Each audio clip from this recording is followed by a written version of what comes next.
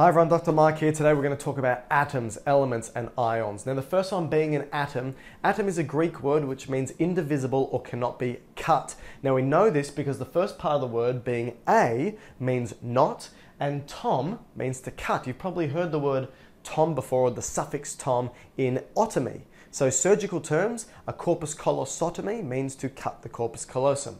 So it means not cut or cannot be cut. Now everything in this universe is made up of atoms. That's you, me, the floor, your grandmother, your dog, all made up of atoms. Now while there's a large number of atoms, you and I are only made up of a handful. In actual fact, about 95% of us is only made up of 4 individual atoms. Then the rest are called trace atoms or elements. So for example, 65% of your body mass is oxygen. 18% of your body mass is carbon, 10% of your body mass is hydrogen, and 3% of your body mass is nitrogen. Then around about 4% of your body mass is going to be made up of these trace minerals. These include sodium, magnesium, potassium, calcium, phosphorus, sulfur, and chloride. And then less than 0.03% is going to be made up of these other trace atoms or elements, such as chromium and manganese and iron and copper and zinc and selenium, for example. This is less than 0.3%. Okay, so that's an atom. Now, if we look at the structure of an atom, it's made up of a couple of things, 3 things actually: a proton, a neutron, and an electron. Now, protons and neutrons sit right in the nucleus, right in the core. A proton has a positive charge, a neutron has no charge, and an electron, which is flying around the outside, has a negative charge. Now, if you were to have a look at all the individual atoms on the periodic table, their number denotes something important. It actually denotes how many protons, neutrons, and electrons are present. So for example, hydrogen, being the first one, has 1 proton, 1 neutron, and 1 electron. If you were to add all these up together, add the charge up, 1 proton has a positive charge, 1 neutron, no charge, 1 electron with a negative charge, they cancel each other out and there's no overall charge for hydrogen. You can do this for any other one. For example, carbon, which I've drawn up here, has 6 protons, 6 neutrons, 6 electrons, cancels each other out. There's no charge for carbon when we look at it on the periodic table. So these are atoms. Now when we look at an element, for example, is going to be a particular atom of a particular number of protons. So for example, like I just said with carbon, has 6 protons, well that's the element carbon. Any atom that has 1 proton is going to be hydrogen. Any atom that has 4 protons is going to be beryllium. So you can think of elements as the flavor of atoms, okay?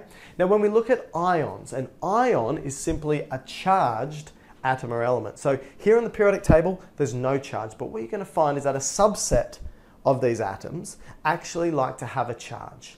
Okay, so which ions are these? Well, predominantly they're the non-metallic ions. They tend to be the mineral-based ions as well, being sodium, magnesium, potassium, calcium, phosphorus, sulfur, and chloride. Now what you'll find is that in our body they have a charge, but in the periodic table they don't. So what's going on? Okay, let's have a look. First thing is I need to grab a pen. What you're going to find is this. When we have a look at the periodic table, you've got a row of atoms here which are called the noble gases. Now the noble gases, they're noble, they love being themselves, they don't want to be anyone else. They're very comfortable and happy with who they are. Now when you have a look at sodium, magnesium, potassium, calcium, phosphorus, sulfur, and chloride, they want to be like the closest noble gas. Now I want you to think about this. For example, if we were to have a look at sodium, sodium is number 11. That means sodium has 11 protons, 11 neutrons, and 11 electrons. So think about that.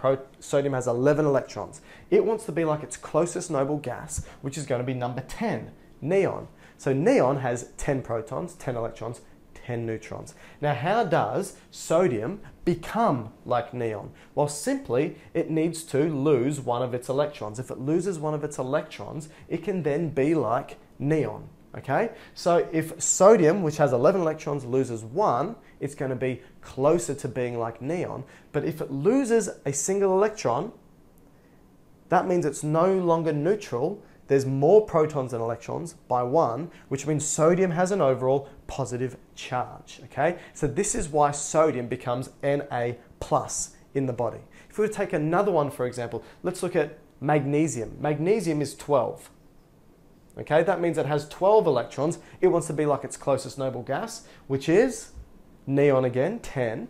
Now, if magnesium has 12, neon has 10, it means it needs to lose 2 electrons to be like it, and that means it has 2 more protons than electrons when it's in the body, so it ends up becoming Mg2+.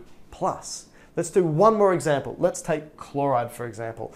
It wants to be like its closest noble gas, which is argon. Argon has 1 extra electron, so when chloride gains an extra electron to be like argon, it now has 1 more electron than protons, and it's Cl negative. That's how we get the ions of our body. And now these ions have very significant roles within our body, maintaining homeostasis. They play a role in sending nerve signals. They play a role in homeostasis in regards to mineral balance within the bones, for example. If you have too many or not enough, you can die. Okay, so this is atoms, elements, and ions.